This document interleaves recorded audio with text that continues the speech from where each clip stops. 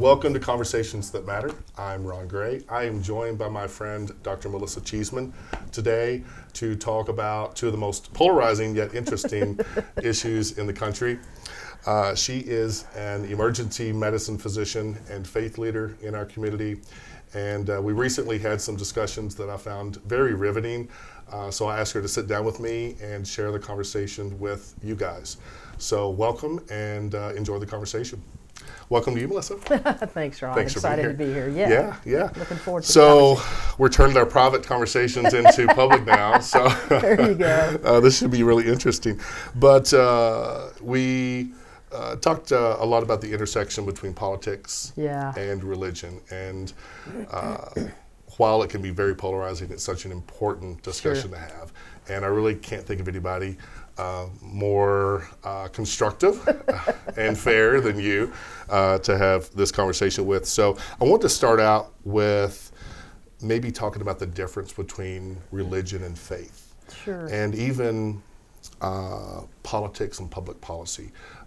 We know there's a lot of dynamics around those. So what's your take on how they differ? Yeah, and I think probably there's a good degree of maybe overlap or intersection. Yeah, if you sort of split those out, the difference between religion and faith, religion is it's like a construct of belief for people. And often it comes with, for example, a way of worship or a code of conduct. So you have lots of different religions like Christianity and Hinduism and on and on. Faith is more personal. It's defining who it is that you have confidence and trust in. Who or what do you have confidence and trust in? So I can say I have faith that you're going to do what you say you're going to do. I don't know that that's true until you actually do it, but just based on your history and what I know about you, I believe, I trust, I have confidence in the fact that you're going to do what you say. That's faith. So they're related probably to some degree, but they're distinct as well. I think the same thing's true with politics and public policy. Politics really has more to do with the system of government. So how do people get power? How do they express their power? Mm-hmm. What does that look like for a community? Whereas public policy really is more how do people come around the table and decide how to resolve society's issues? You've got problems and differences and all of that. How do you resolve that? Mm-hmm. Distribution of resource and whatnot. So public policy really has more to do with how do you solve problems as opposed to politics. It's just the system, and we've got a republic, but other people have kings and queens and dictators and such. So they're related but distinct at the same time. Very good answers to those questions. With that being said, do you think faith has a place in public policy? Yeah, I think the challenge is as long as human beings are making public policy, faith is going to be a part of it, mm-hmm. right?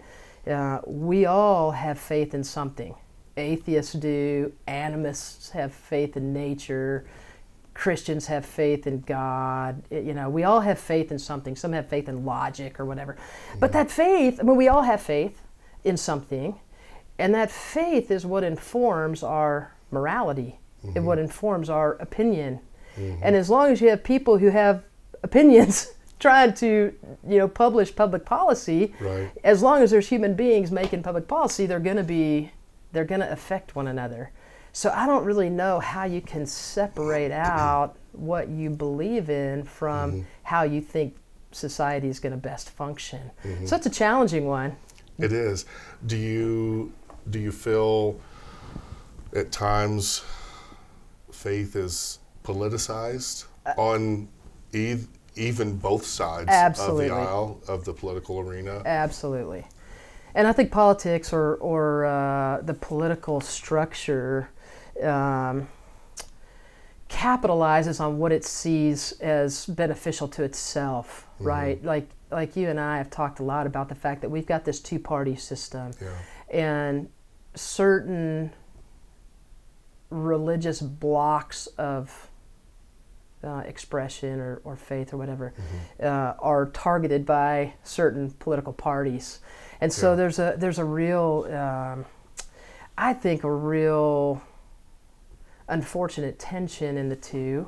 That I don't know how you totally split those out. Like they intersect, but they're also being abused and being. Yeah, that's what I was thinking. I wonder at times, because you look at political parties, and you've said we're a two-party system, it's almost like they're their own business entities, if you will. Absolutely. And then leveraging religion or faith, or however you want to define those terms, to pull in members of the community based on that to support their ideas or the lack thereof, or a power structure that they're trying to. It's really about power. Absolutely. Yeah. Yeah. So it's about and I think sometimes that may be a constraint and maybe watered down faith when then it's politicized to influence a certain policy or idea. Do you think there, and I know the answer to this question because we've talked before, is there a one political party fits all for the faith community? No, absolutely not. As a matter of fact, I just read an article by a guy named Tim Keller, he's a Christian writer, but his sense is, or his question is, how do Christians fit into, how do people, for example, who follow Jesus, but I would say you could say the same thing about other faith or religious expressions. How do they fit into our two-party system? And his sense is they don't.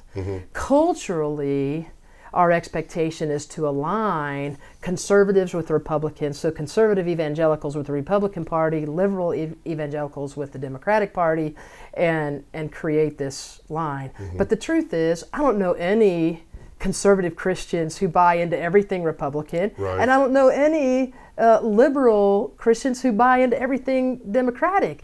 But when you only have two options, then your churches, your faith communities tend to drive you in one direction or another, and then you're lumped in with them, and then all of a sudden, like that's who you are. That's all you are. It's and almost like it's defined for you based on your faith community or the lack thereof. Yeah, and you're judged based on that. Yeah. I tell you, Ron, one of the most important things that I've learned this year came from you in one of our earlier discussions. That I think plays into this conversation when, so much about politics right now is about the issue.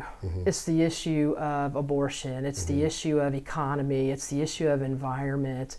And as soon as I hear your issue, I judge you one way or the other. The issue. Yeah, and your statement was, I really wish people would just see me. Yeah.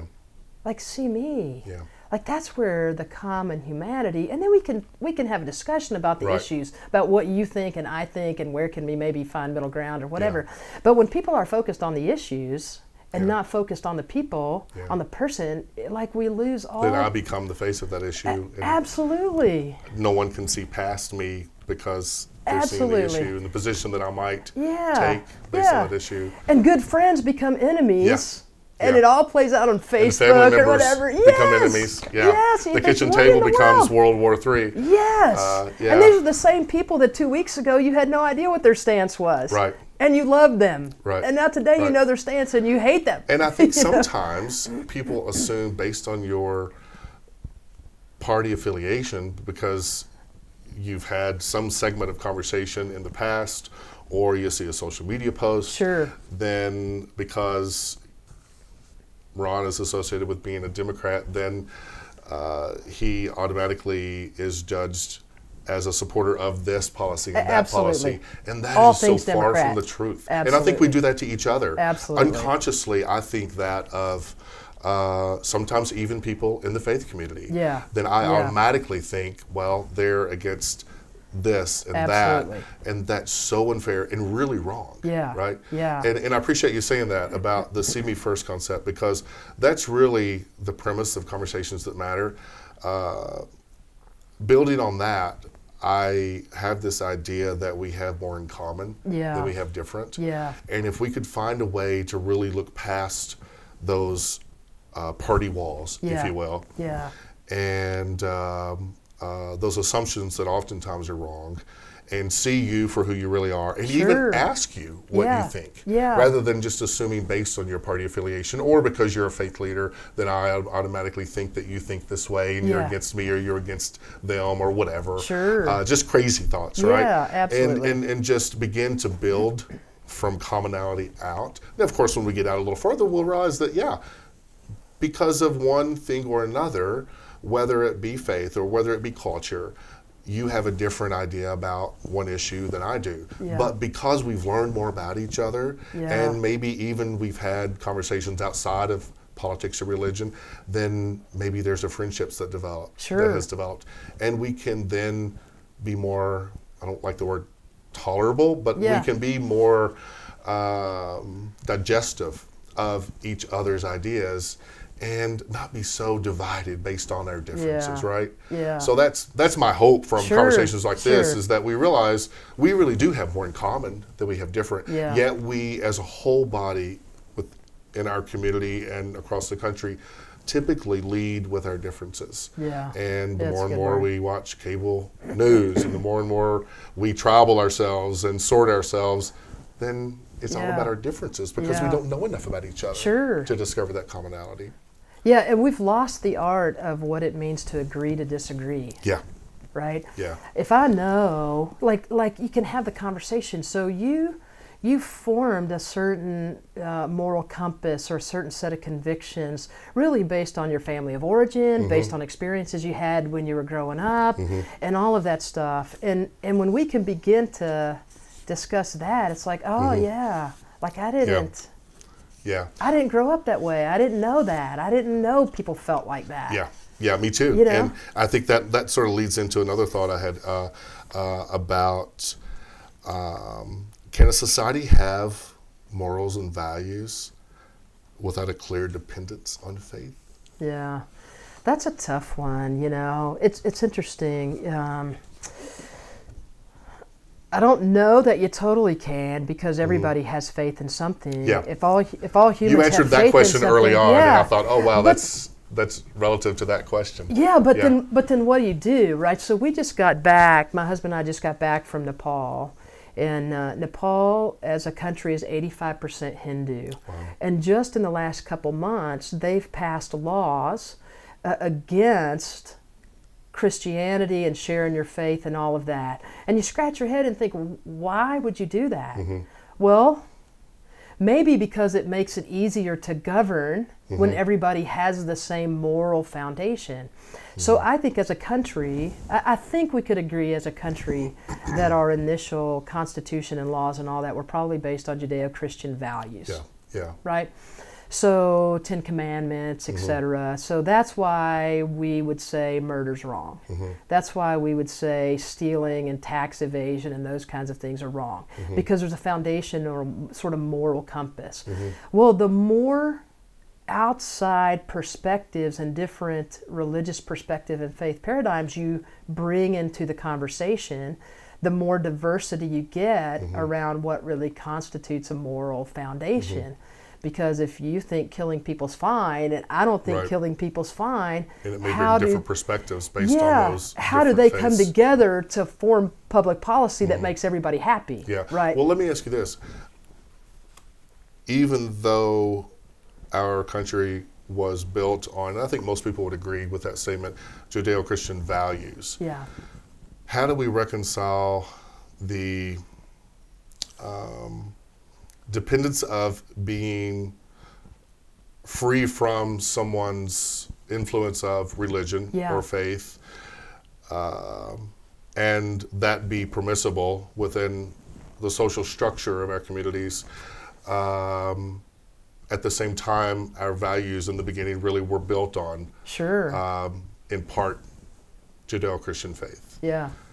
I have no idea. I don't think anybody does. That's the hard thing, right? You had asked a question at one point about how can you bring values and convictions and those kinds of things to the table and not risk marginalizing people who don't have those same values or convictions.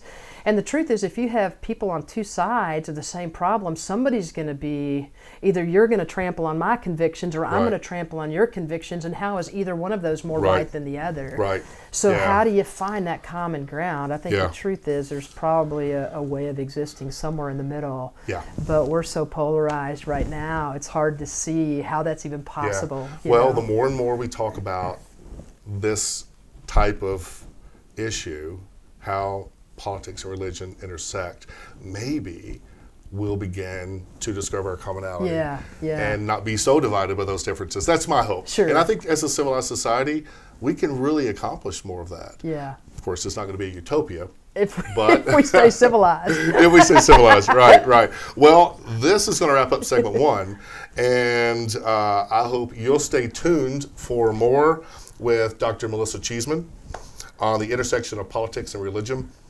You can follow more conversations at conversationsthatmatter.co. You can link up to our Facebook and Instagram accounts there. If you're watching, click at the bottom of the screen and subscribe to our YouTube or iTunes channel. If you're listening, you can link up through the website, again, conversationsthatmatter.co. And check back with us next time, because we're going to continue the conversation with Dr. Cheeseman. And remember, we have more in common than we have different. And the way we heal the division among us is lead with that commonality versus our differences.